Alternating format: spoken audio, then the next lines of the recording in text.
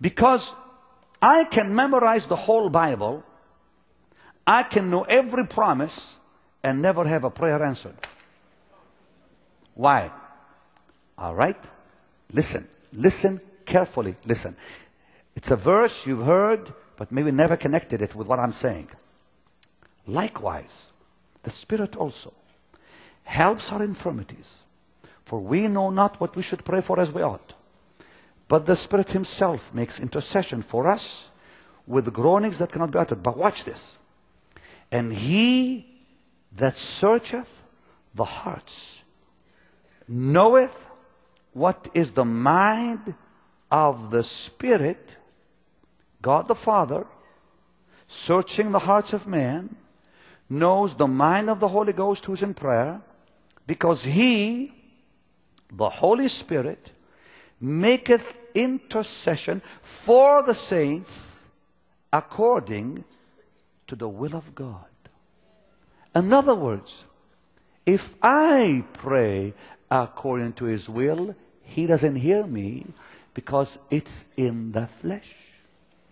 But if the Holy Spirit uses my body, and if the Holy Spirit is praying through me, and if He, the Holy Spirit, has breathed Himself into His will and prays His will, it is that prayer that's answered, not the prayer I pray that is answered. I can pray, Lord, your word says, your word says, your word says. He ignores me. Lord, your word says. I can scream it. I can shout it. I can holler it. I can repeat that for 100 years. Nothing. But I'm alone. And now the Holy Ghost breaks my heart and soul.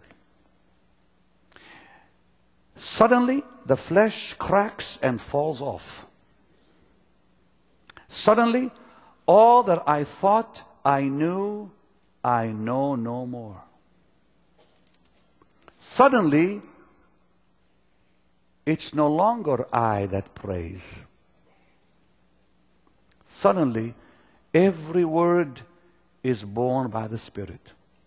Remember, all prayer, all supplication, all perseverance in the Spirit. Suddenly, the Holy Ghost is in control. And the Holy Spirit does not pray according to what I desire Him to pray. Nor does He pray for the things I want God to do for me. Because these are selfish prayers. James 4 says selfish prayers will not be answered. God's Holy Spirit now is praying using my vessel to touch the throne of God with groanings that cannot be uttered. Those groanings are not words. Those groanings are not words that I am producing in the flesh. Those groanings are beyond words. But those groanings are deeper than words, and suddenly it is the Word of God that is in control of that prayer. Every time that happens, when those groanings that cannot be uttered are a reality, the Word of God becomes preeminent. The Word of God becomes all in all. Suddenly it is the Word of God that's being prayed. You'll hear yourself say things you've never said before. You wonder how you got that wisdom. That kind of prayer brings the Word out of its treasure house. And God is faced with it. It is that, my brother, that happened to Moses. You wouldn't dare look at God and say, repent, unless the Holy Ghost is speaking through you. The man didn't say it. The man did not say, "What would the Egyptians say?" The man could not speak such words. "You are God who said to Abraham." You can't say it. That prayer was prayed in the book of Acts, where Peter the apostle prayed in the Spirit and said, "By the mouth of the prophets you've said." The word of God became so alive, it literally shook heaven and shook the upper room for the second time. It is that kind of prayer that shook the jail when Paul the apostle was chained. It's that kind of prayer that shook the cave that John was in on Patmos. Are you listening? We're not talking about flesh. We're talking about the Holy Ghost, who takes over that vessel of clay and turns it into an instrument of prayer. May the Lord bring you there in Jesus' name. God is not looking for beggars. He's looking for partners. Prayer is not, "Gimme, gimme, gimme, gimme, gimme, gimme." Prayer is, "I'm standing by your side, Lord." It is that kind of prayer that gives God a partner. You know, the word says nothing is impossible with God. It doesn't say nothing is impossible to God. God is looking for a man or a woman to stand side by side with him. When you are in the Spirit, now you are no longer asking, you are cooperating. You will say things to the Lord about Himself to exalt Him, to honor Him, to glorify Him. How? By telling Him who He is. That's what happened. Moses said, "God, you are the God of Abraham.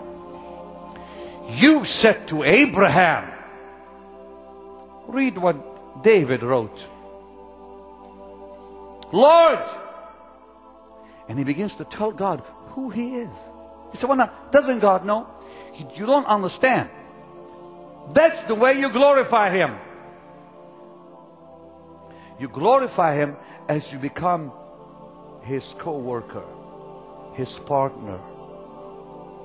You are strengthening Him. So what did you say? I know this is news to you. God is looking for men and women who will stand by Him with His plans for humanity. Could you not tarry with me about an hour? He's still saying it. For the word of God is established forever. God is looking for a man who will stand in the gap. Do you understand that? Because that man becomes His partner. That's what prayer is all about. Now, people of God, I don't know whether you are as far as you ought to be in prayer. Now, just a second, Cheryl. I don't know whether you're as far as you ought to be, because most people, sadly, are still on that level that says, "Give me, bless me, my children, my mind, my body." That's the basement. Get out of the basement. Because when you're up on the mountain, all your shackles are broken and all your needs are met. He'll meet your need before you can say anything. Are you ready for that? Are you ready for that? Then lift your hands and say, "Lord, I'm going there." Now, very quickly, we cast ourselves upon the Holy Spirit, who will direct us, lead us, even guiding our expressions.